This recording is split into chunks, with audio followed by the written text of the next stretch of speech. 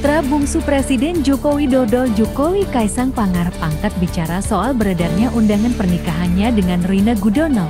Kaesang mengaku bingung bagaimana bisa undangan tersebut tersebar luas di media sosial. Padahal, menurutnya undangan pernikahannya dengan Erina belum selesai dicetak. Dalam foto yang beredar, undangan pernikahan bertuliskan nama lengkap Kaesang Pangarep dan Erina Sofia Gudono. Warna undangan tersebut bernuansa putih dengan aksen bunga berwarna emas. Dalam undangan juga tertulis tanggal dan lokasi pernikahan mereka, yakni Minggu di Pura Mangkunegaran.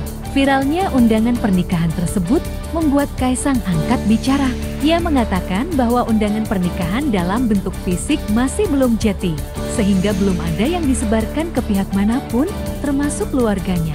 Kaesang lantas menyebut undangan yang tersebar di media sosial kemungkinan adalah palsu, bukan ada yang cepu.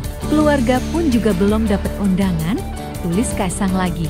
Sebagai informasi, pernikahan Kaesang dengan Erina rencananya digelar 10 Desember tahun 2022 di Yogyakarta. Tak lama setelah pernikahan, Presiden Jokowi juga akan mengadakan acara ngunduh mantu di Solo, Jawa Tengah. Pernikahan pasangan tersebut banyak disorot karena merupakan pernikahan terakhir di keluarga Presiden Jokowi. Selain foto undangan, beredar pula undangan digital pernikahan Kaesang dan Erina.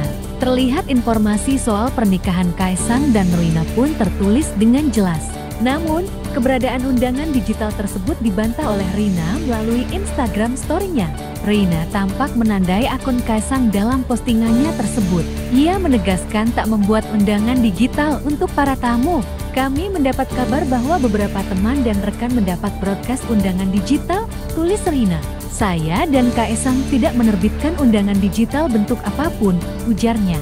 Erina juga membantah undangan digital dari vendor tersebut bukanlah undangannya.